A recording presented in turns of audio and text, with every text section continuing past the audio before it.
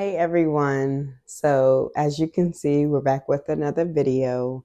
And so today I am just going to be doing a review on the CenDale transfer paper, the DTF transfer paper, just so you guys can get an idea and feel of how it is. But before we jump into this video, I do just want to introduce myself for the newcomers who have never been to my platform before. So my name is Ashley, and what I do is I help other crafters like yourself.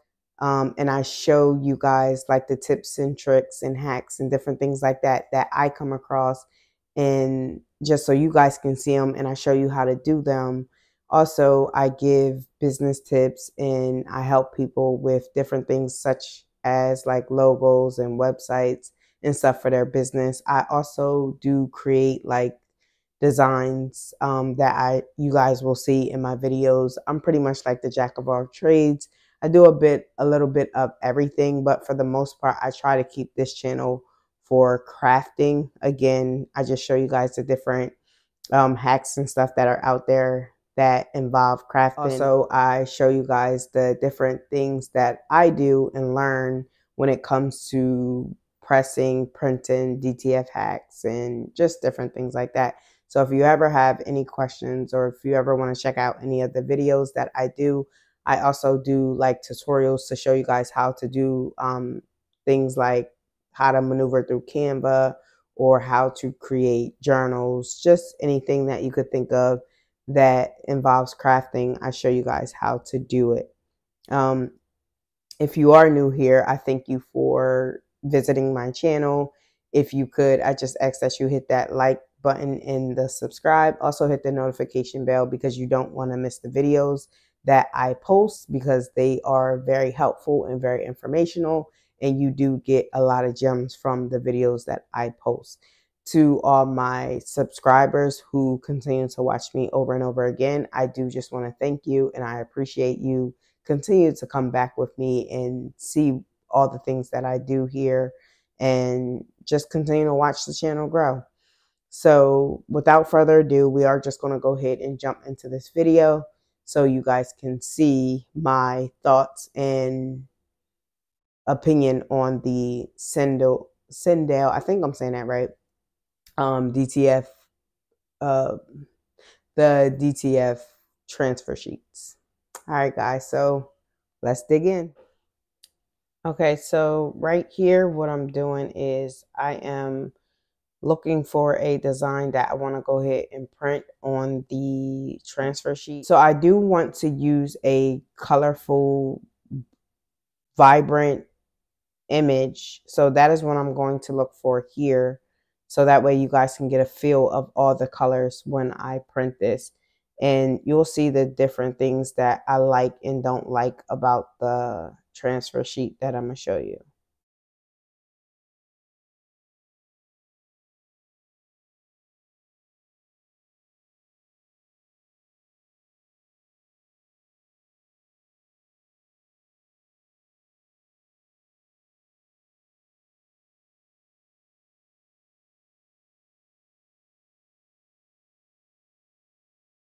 So I think I want to use this design right here. It does have some colors in here that I think would be really good for you guys to see on the transfer sheet.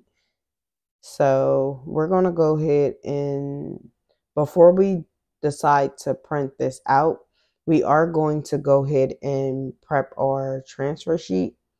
And then once we prepare it and get it ready for the printer, I'm going to go ahead and print this image. So I'm going to show you guys how I am going to prepare the transfer sheet. So because my printer is like a smaller size and it only prints like a 8 by 11 sheet of paper, I have to downsize this transfer sheet because this is I believe a 13 by 19.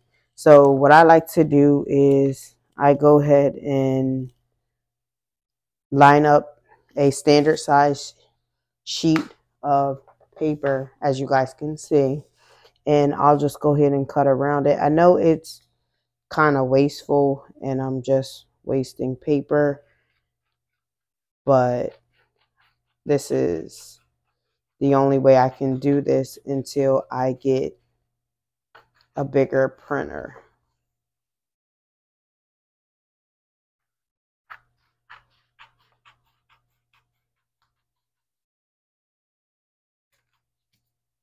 All right, so also another thing that I like to do is I like to tape this actual paper to the transfer sheet because the printer doesn't usually read this, the DTF film.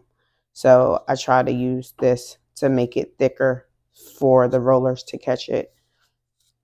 Now here is, I'm sure you guys can see, this is the film that I'm talking about right here that I'm using, the CenDale.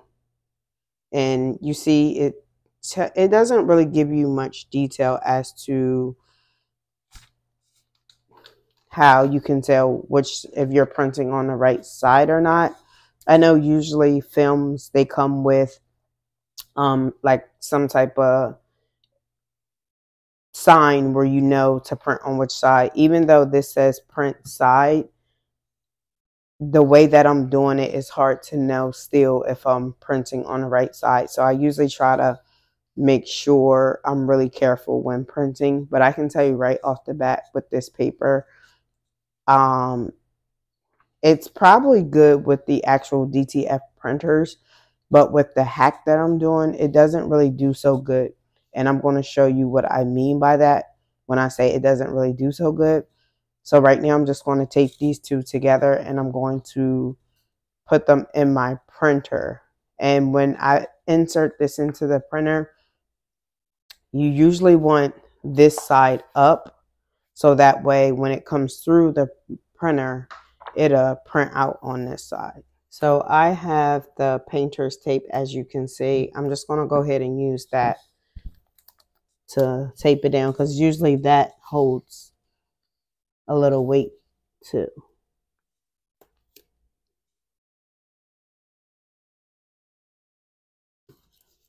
And you always want to put it as far as you can at the top because you don't want your image to get printed. You don't want the ink to print on the tape.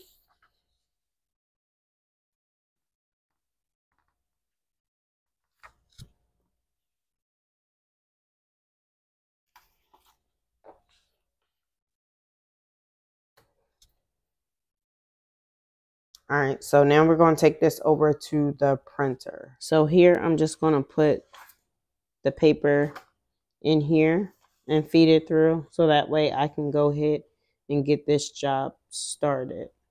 I had to move my printer on the floor, so bear with me. Okay, so here I am just going to download the image so that way I can print it. I always do transparency and I always print with PNG. I'm going to go ahead and download that and wait for it to download.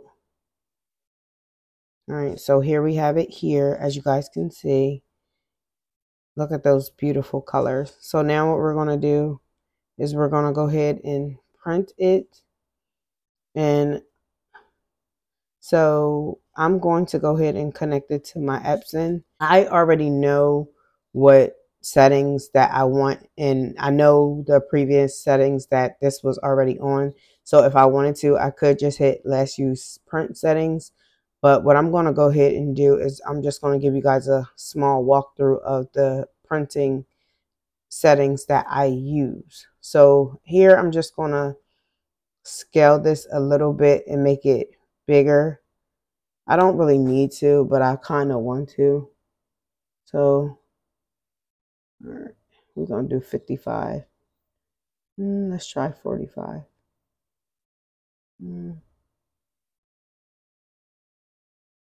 Let's try 43. All right, we're going to keep it at 43. All right, so the settings that I want to use, and I'm going to do a close-up. So I'm going to go ahead and do color options. Right now, I'm going to go to the, I don't know why. All right, so for some reason it's not letting me click on my event. Okay, there we go. Just a little slow. So with the advanced settings and color options, you do want to have it on Adobe RGB. You want it on 2.2. I don't never usually mess with these, so I'm not going to.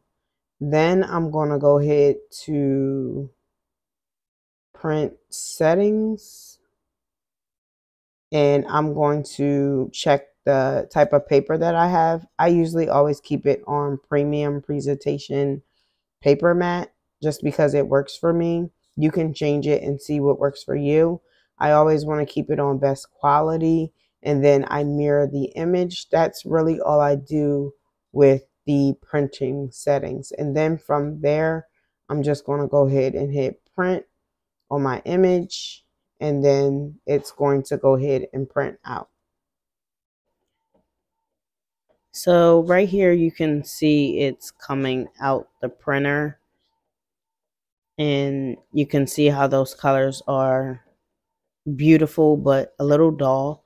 They will brighten up when we use the DTF powder and we heat the powder up.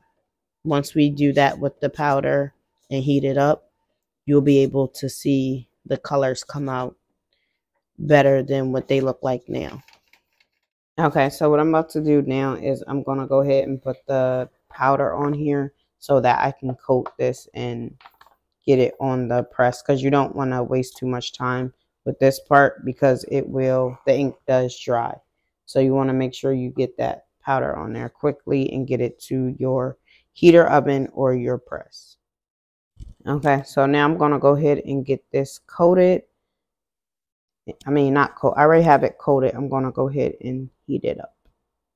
And I usually keep it on 400 and I leave it there for about a minute or two. Ignore the 26 seconds. That's usually how long I press my shirts for. But right now, I'm just trying to heat up the film. All right, that was about a minute. As you can see, those colors look so beautiful. They look so just amazing. And that's how you want your transfer sheet to look after it gets done getting heated.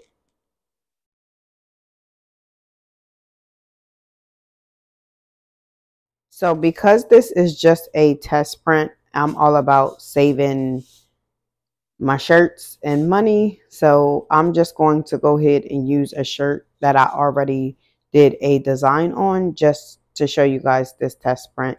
So what I'm doing right now is I'm going to go ahead and cover the image with the parchment paper.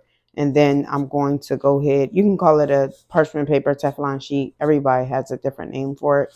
And I'm going to go ahead and press this down on 400 for 26 seconds. Okay, so we do have the image heated here. I am going to go ahead and remove it from the press just so it can cool down because this is a cold peel. We have it down on the shirt. Again, this is just a test run, so I am using a shirt that I already did a design on.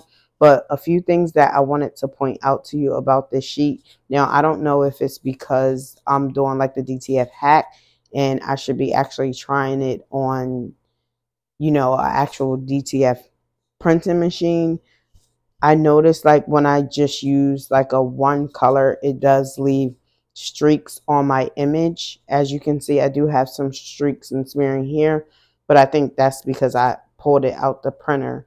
But I believe I have a sheet that I can show you guys where that black ink didn't do so well, or just like a single color print. I'm going to show you, but we're going to let this cool down for a second. Okay, so I did tell you guys I was going to show you test prints that I already did with this film, and I should with the single colors like this wasn't the actual color that I printed that I used when I printed this out. Here is the black one. As you can see, like all these streaks that I have in this single color image. Now, when I use the A-sub film, when I use this film right here, I don't have to worry about those streaks, these streaks that I get, even with a single image, single color image. But it seems to be only happening with the black because the pink actually didn't do that. But it is happening on here because, like I said, with the A-sub DTF film, this doesn't happen. So maybe I might have to do some troubleshooting, but I just wanted to show you guys the difference in it. And it's almost time to peel the other design, so we're going to jump right back to that. Okay, so here is the image that I printed out, and this is how it looks. Again, I do not like this transfer film. It was hard pulling this up when I went to peel it in. The transfer sheet cooled down pretty fast, which is a good thing. So it was cold, but it was still hard to pull up. But this is the results that I got from it. You guys can try this out if you want, but that was just my take and my issues with the CenDale transfer film, the DTF transfer film. Okay, so I hope you guys enjoyed this video. That was my take on the CenDale transfer film, DTF transfer film. Overall results, I prefer the A-sub DTF film over the CenDale because, again, it really didn't do the job for me for this hack. Maybe, again, it may work better for the actual DTF printers, but for the hack that I have, it doesn't do me any justice, and I feel like it definitely would be a disappointment for my customers. And I feel like I would be continuing to do like the job over and over and over just to perfect it, and so that would be a no for me.